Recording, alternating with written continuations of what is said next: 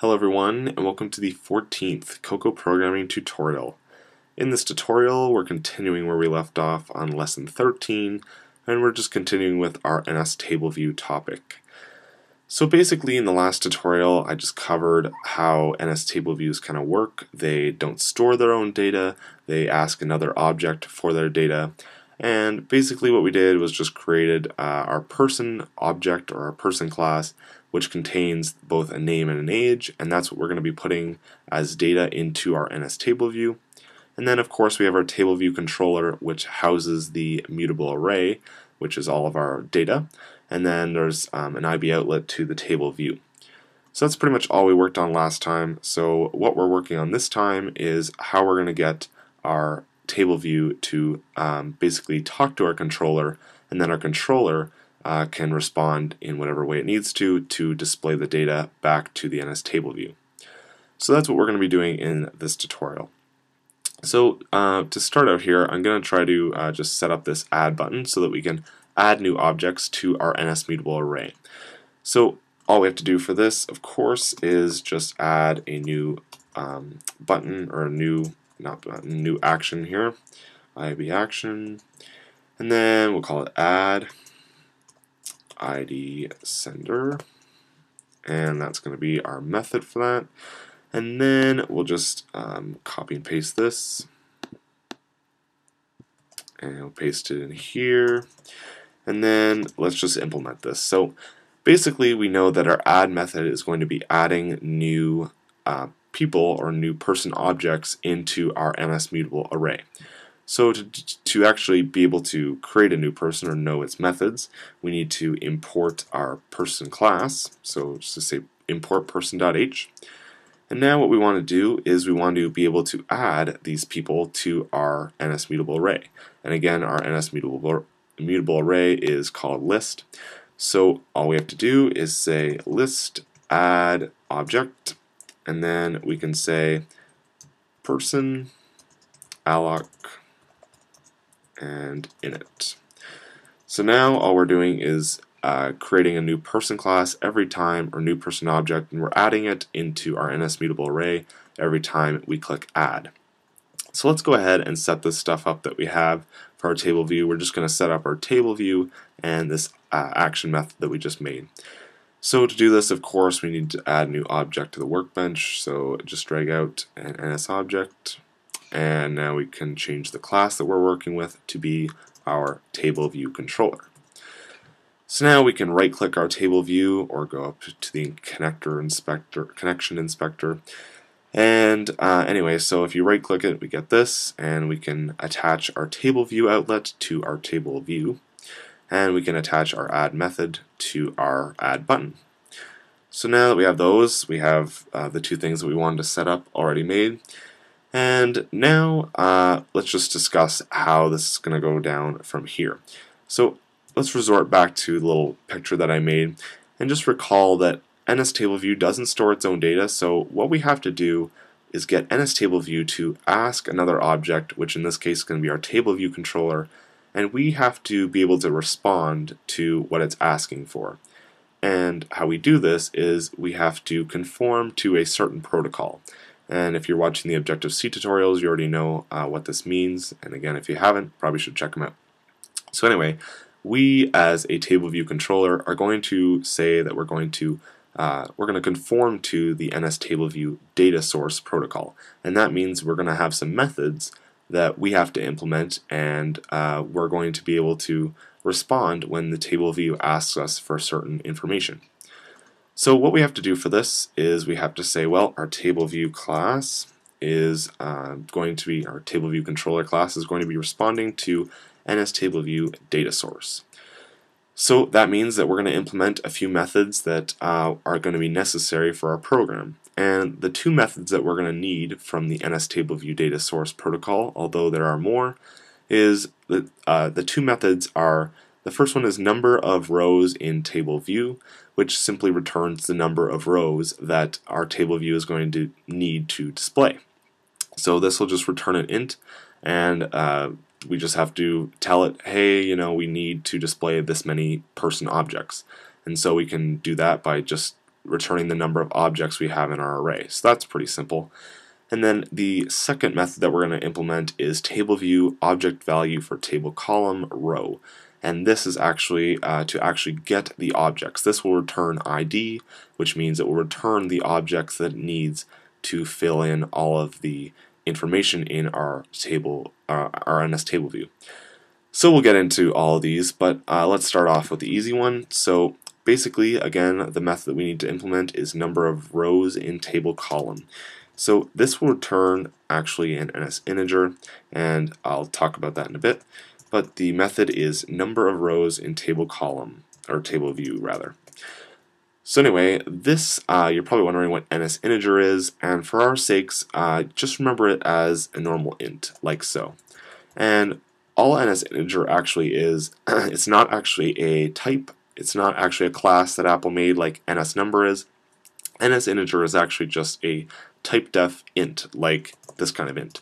So all it means is that Apple made it specific for different environments, whether you're in 32-bit or 64-bit, but we really don't have to worry about this. All we have to know is that NS integer is an int, and we're going to be returning just some number. So that's all you have to know about NS integer. It's just a normal int, basically. So of course, if we're going to be doing this, we have to have a way that we're going to be returning the number of elements, or the number of rows, technically in this case, that we want to display. And the number of rows represents the number of objects that we have in our list, or our NS mutable array. So it's all the people objects, so all we have to say is list count. And of course, we have to return this value.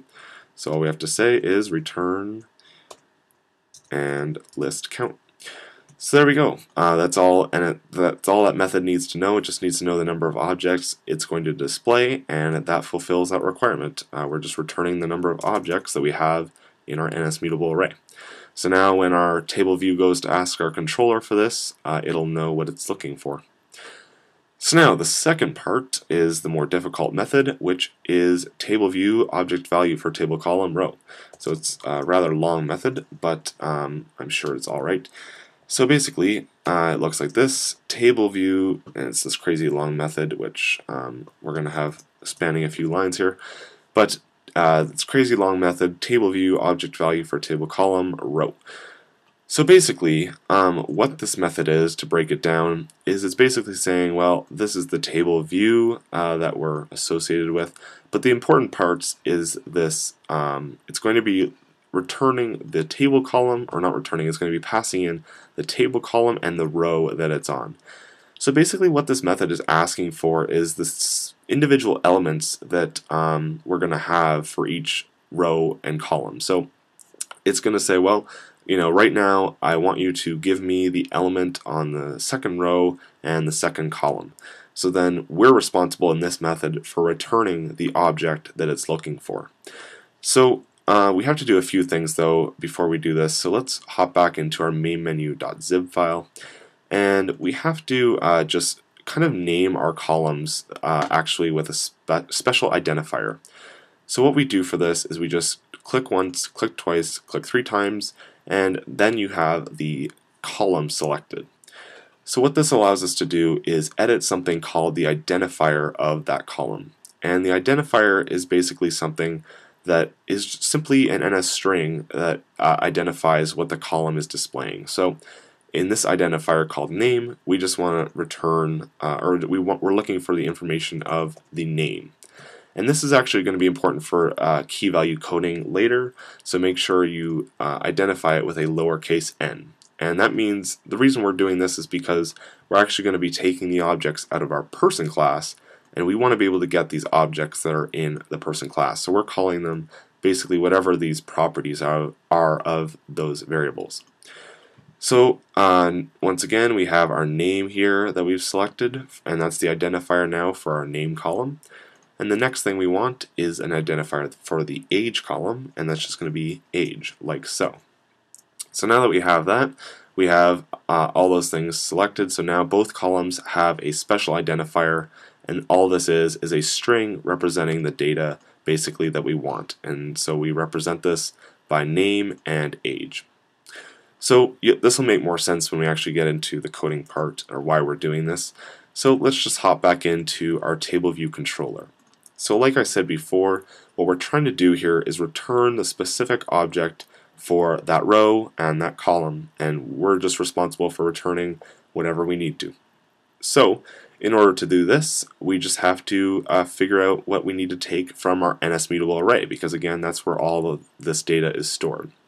So the first step here is to get the object at that given row, because since this method, it passes in the row that it's looking at, so we just want to get that object, which is the person, at that row, and that's just the index in our NSMutable array. So all we have to say is person. We'll just call it P for this, and all we want to do is take this person object out of our array. So we'll just say list object at index row. So again, the row just corresponds with the index in our NSMutable array. So if we're on the 0th row in our table column, that's like the first row, and then it'll just access the 0th index, which will return whatever person object is at the 0th index. So then, once we have that person, now we have to address what we're looking for the table column, because again, we could be in the first column, which is the name, or the second, which is the age. So we have to get the proper value of what we're looking for. So to do this, all we have to do is get that identifier string that we were talking about earlier. So to do this, we just create a new NS string, and we'll just call it identifier. And the identifier, and again, make sure that you notice this, our method here passes in a table column. An NSTableColumn is actually an object, so it's not just an integer. So what this means is that our table column will actually have it'll have an identifier in every table column. So that's why we set the identifier in our nib file, so that when we do this, we can say table column, like so, and we can say identifier. And what this is doing is we'll get the identifier that we applied to whatever table column we're looking at. So if we're looking at the second table column, it'll be passing in that table column, and when we say table column identifier, we're getting the identifier with that table column, and if we're in the second column, we're talking about the age. So basically, with that, we're going to be getting the identifier of whatever it's looking at, and so now we have either name or age as our identifier.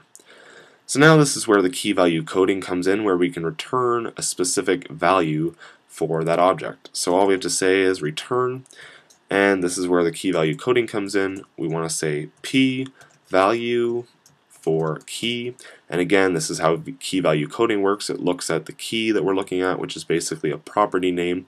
So we're going to just pass in the identifier.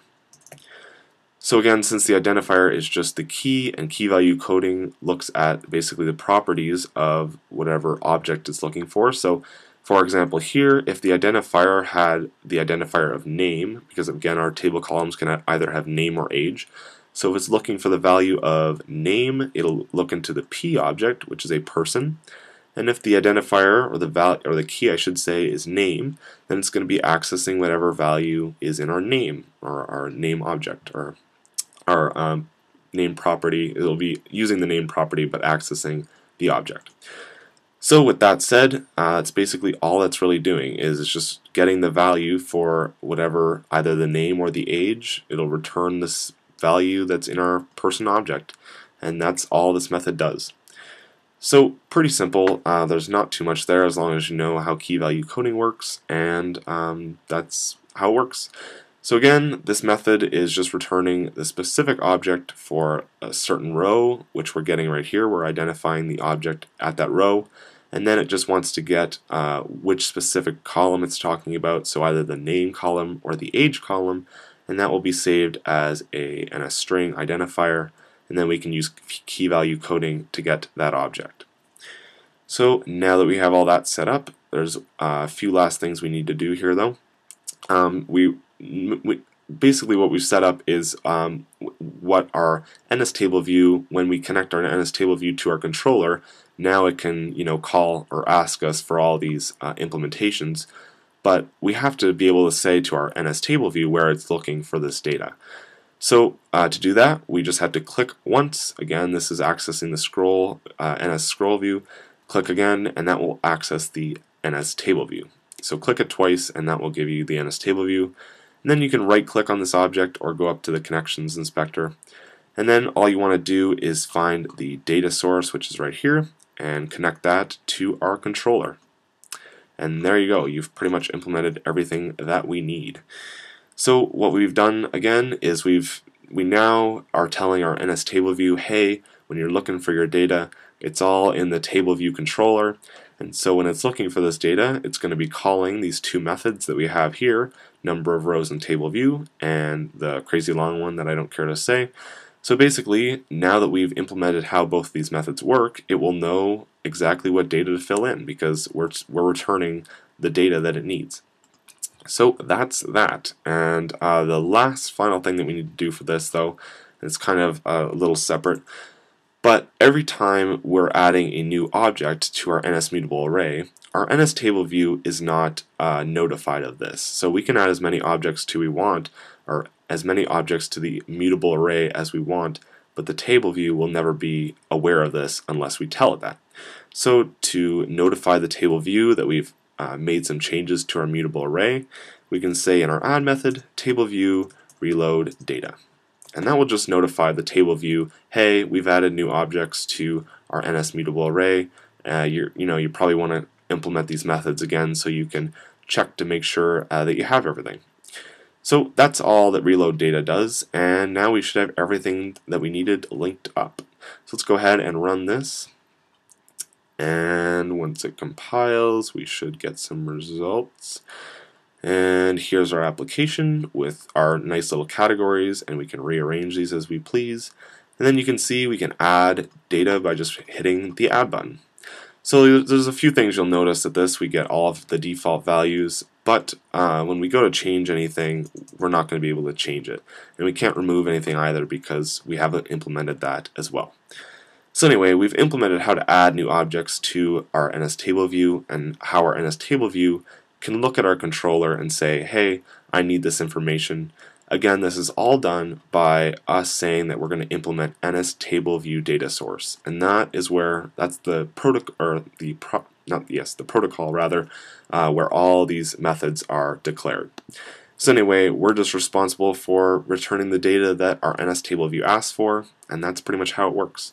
So anyway, if you have any questions on this, feel free to leave your questions in the comments below, and make sure you check out the KeyValue coding tutorials again if you haven't already, because that's what we're using in this tutorial. So anyway, I hope you understood it. Again, questions in the comments, please subscribe to the channel, and I'll see you next tutorial.